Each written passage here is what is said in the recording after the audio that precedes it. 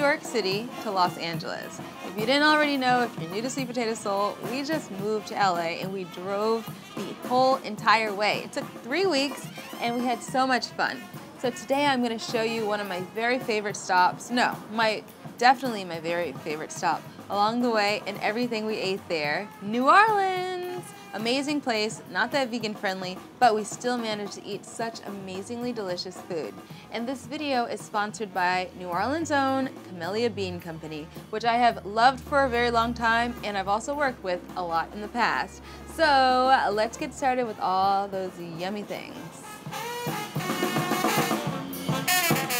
So we were there on the 4th of July. But because it's New Orleans, almost everything was closed, not the bars. So we ended up eating at Whole Foods for breakfast and lunch and sitting there for hours just to work. But at the end of the day, we got to sit on the banks of the Mississippi River to watch the most amazing, beautiful fireworks display ever. We actually arrived the night before on July 3rd, and once again, there wasn't very much that was open that was vegan friendly, but we did find this really great restaurant in Marigny called Silk Road. It's like an Indian fusion restaurant. Super good. We had an Indian platter, and we also had this delicious green Thai curry.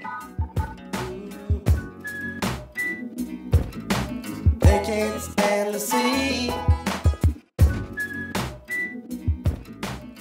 On July 5th, when everything was back to business, we went to this restaurant that I'd been to before called Meals from the Heart. We're having breakfast at Meals from the Heart. Well, we haven't gotten our food yet. We just sat down and ordered. We're gonna eat some vegan pancakes. Their pancakes are the best. And we also ordered the vegan veggie apple patties. They sound so good. So we're gonna have that.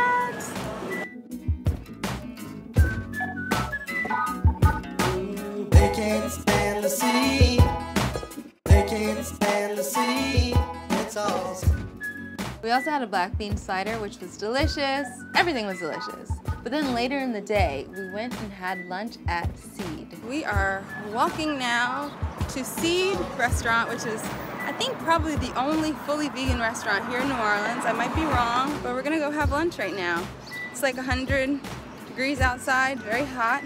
But we're walking anyway. They can't stand the sea. They can't stand the sea. At Seed, we had these really great hearts of palm cakes, even a vegan po' boy, and even vegan beignets. Another vegan-friendly restaurant we went to was Sneaky Pickle out in Bywater. It was a little weird, the ambiance, but the food was really good. We had this beet flatbread thing with something on top. We also had a salad with watermelon and a lot of like crunchy nutritional yeast stuff. It was good. But the very best meal was at Shaya, this Israeli restaurant in Uptown, New Orleans. It was so good. So Shaya is not vegan, but the waitress went through our menu and marked up all the vegan options. So sweet. And get this, they make their own pita in the restaurant, and they've got this huge brick oven thing, and it's literally the best pita I've ever had in my entire life. And it was served with all these dips like muhammara and all these different hummuses with like a curry vegetable one and like a mushroom one. Oh my gosh. We had like this cucumber tomato salad was so fresh. We even had falafel, like fancy-fied and extra delicious. Everything was terrific. Stupendous. We liked it so much that we went back the next day and had avocado toast because I really wanted to try it. I love avocado toast. And it was as good as I thought it would be. And actually, I'm not sure if we would have even known about Shaya, but the Camellia Bean Company took us there for lunch. And that was actually right after we got to tour their facilities, which is so cool. I love going on any factory tours, but when it's beans and a product that I love so much, it's extra fun. So we got to tour the factory and facilities. We got to meet the people who work there. It's a family business, so that was cool to get to meet the family. And we just had so much fun. I even got to take home plenty of beans. The next day I decided to soak one of the bags of the lady cream peas, which are such amazing beans. Make sure you get them on their website because they're just creamy and delicious and easy to cook. So I soaked them so I could cook them later in the day, which I did.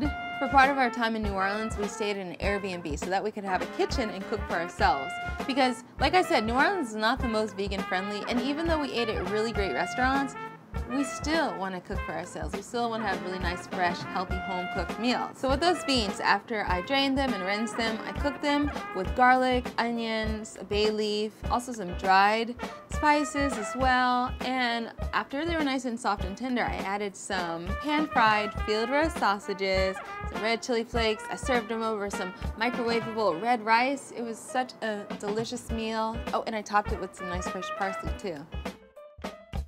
I'll post this recipe below, but I'm also going to do another recipe using camellia beans, which I'm going to post in the coming days, so make sure you follow my Instagram and Facebook so you don't miss the little notification about that. We had a lot of leftovers of these beans, so we ate them for a few days, but we even took them with us when we went to the Whitney Plantation, which is definitely a must-see. Make sure you check it out if you're ever in the New Orleans area. So some other stuff we made in our Airbnb, we did a nice salad with lentils, pepitas, shallots, and dressing.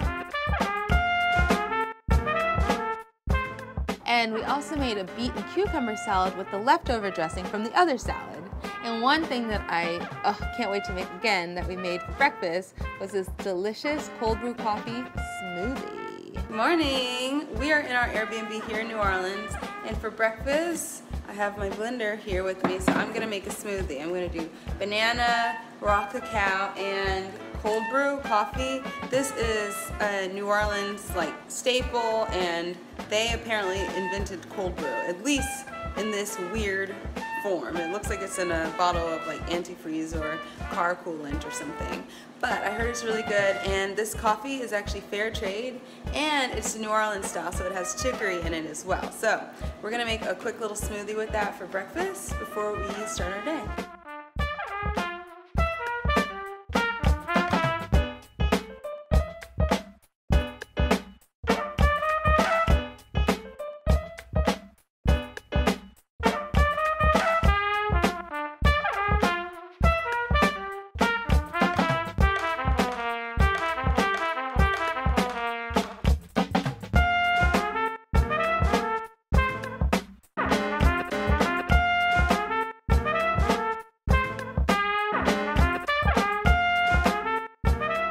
Thanks so much for watching, guys. I had an amazing, incredible time in New Orleans. It is definitely my favorite city. And if you've never been, make sure you visit New Orleans. It's so cool. And also, thanks to Camellia for hosting us, for introducing us to Shaya, and for sponsoring this video. I'm gonna post a link to Camellia's website right below where you can buy all their products and all their amazing, delicious beans. And if you don't already follow Sweet Potato Soul on Instagram or Facebook, make sure you do, because I'm gonna be posting the recipe, the new Camellia recipe on there. And also, I just post stuff every day. So make sure you follow. And of course, subscribe here to my YouTube channel. And if you're new to Sweet Potato Soul, welcome! I'll be posting more videos from this road trip. Make sure you subscribe, and I'll see you guys next time. Bye!